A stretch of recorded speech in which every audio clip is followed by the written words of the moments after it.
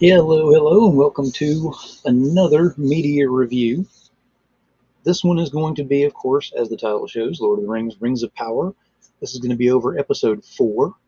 If you have not seen the other ones as of yet, we're actually going to be creating links to go ahead and go into these feeds so you can go back and rewatch these if you have not seen them yet.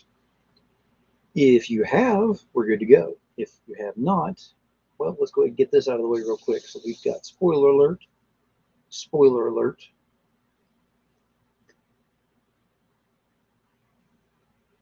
spoiler alert. You have been warned. See, they're up there doing the same thing with the hands. Yeah, it's all good. We have fun with this show. Why not? Lord of the Rings, Rings of Power. What's going on with this thing? Wow. Where to start on this thing? The best way to start is to go ahead and go over the fact that nobody likes elves. Don't know exactly what's going on with that. We're going to find out more as we go along with that, I'm sure. But seems everywhere the elves go, they don't like them. So there's a story behind that, I'm sure. Now, these, of course, are based on the series themselves, not the books or the epic sagas that are out there and everything. So don't fault me on any of that. I'm just going off of what I'm seeing on the screen. So Galadriel, which is one of the main characters in here, she wants off that island. She wants off Numenor in the worst kind of way, so she can go ahead and go to the Southlands and confront the hordes that are down there that are about to go ahead and start really building up to take over Middle Earth. Problem is, she's not allowed to leave, but she's not allowed to go there. And now we come into this episode where now they're coming in there with an armed escort to go ahead and take her to back to her homeland. Now, why is she in prison in the first place? Well, that's because she got a little mouthy with the queen there, based on the fact that, where's your allegiance to the elves? I want to speak to your father about this.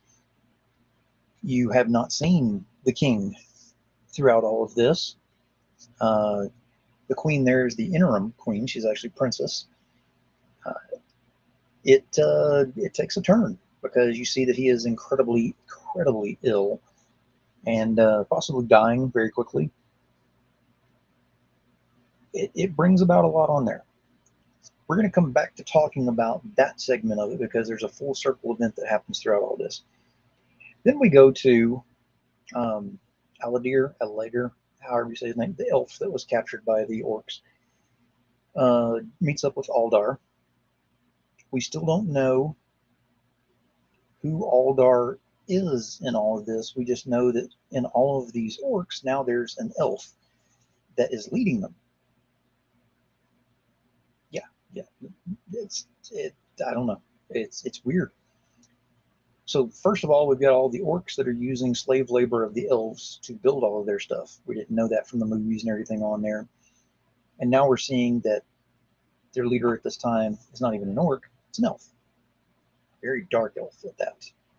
But he carries with him, he has on him the gauntlet that looks very familiar to a certain one that was worn by a certain individual who could not be killed by the blade of any man. The famous line was, "I am no man." So if you know who I'm talking about, you know where this is going. I'm going to see if I'm correct in thinking that's how this is. If it is the Witch King, this is interesting. This is fun. That being said, we got no story whatsoever on the hobbits. None. Did they make it, on their caravan trip? What's going on with their stranger that's with them? Nothing. We had nothing. So wait till next time. I'm sure they're going to have a little more into that with that one. Aside from that, there's a lot of story about what's happening about everybody running away from what the orcs are doing out there and all coming to basically one place, and there's no food. So the kid that ran away in the first of it and everything with everybody and stole the hilt that he found in there decides to go back. Well, he's got this hilt with him, and he's learning little by little, that pain and blood actually activate this thing. And we finally get to see exactly how that works with this.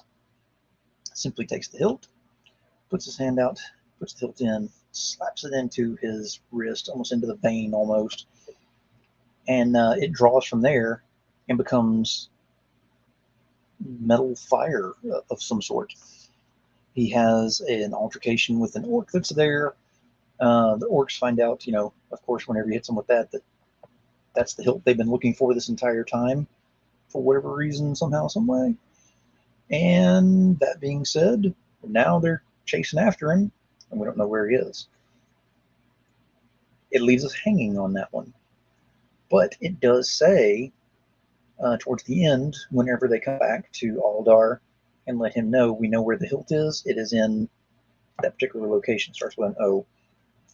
Is where all these people are. Aldar had sent Eldir. One of these days I'll get it right. And whenever I do the series, I'll probably go with, but I'll get it right, I promise. He sent him over there with a message. We didn't know what that message was till he got there. He basically said he only wants what's out there with everything. Stay out of his way, pledge fealty, and you all live. Okay, so you're going to believe what orcs and a dark elf say. Yeah, sure, why not?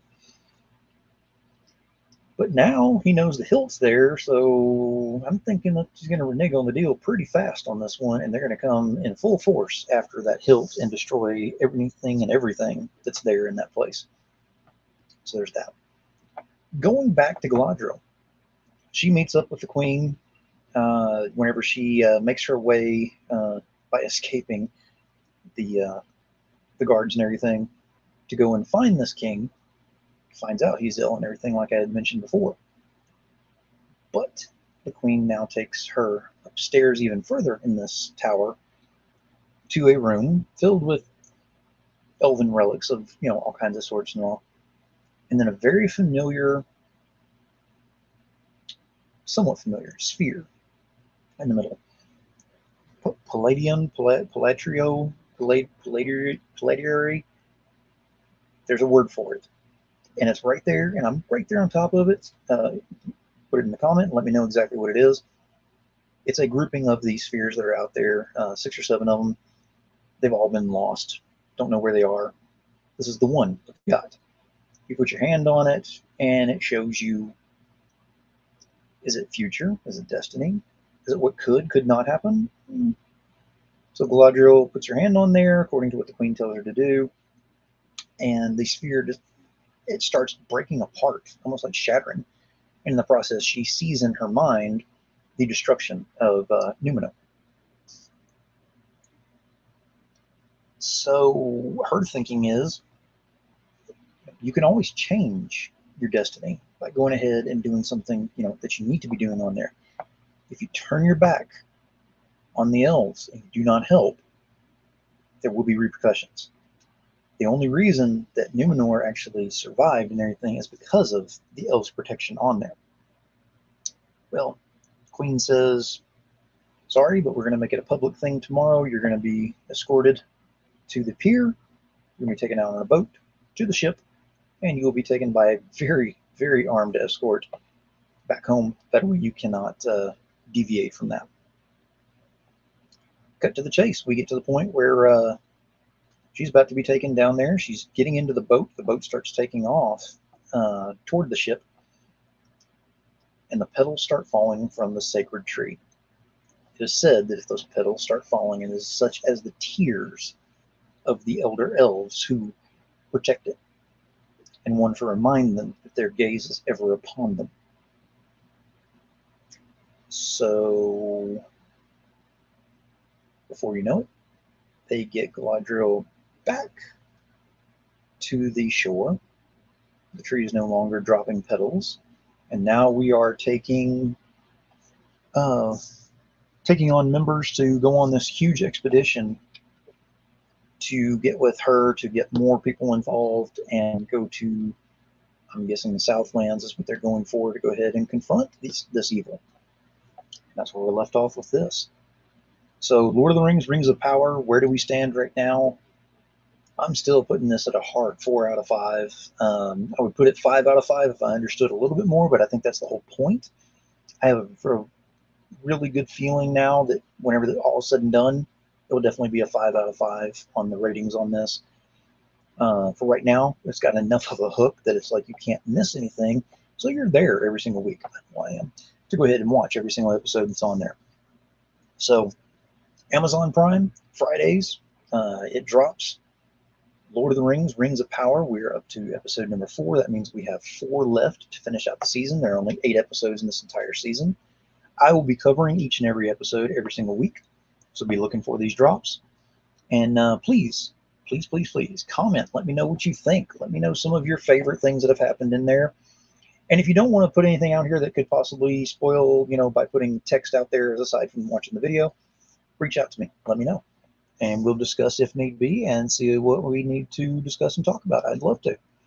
Until then, I will see you next week with another episode 5 of Lord of the Rings, Rings of Power. So keep in mind this.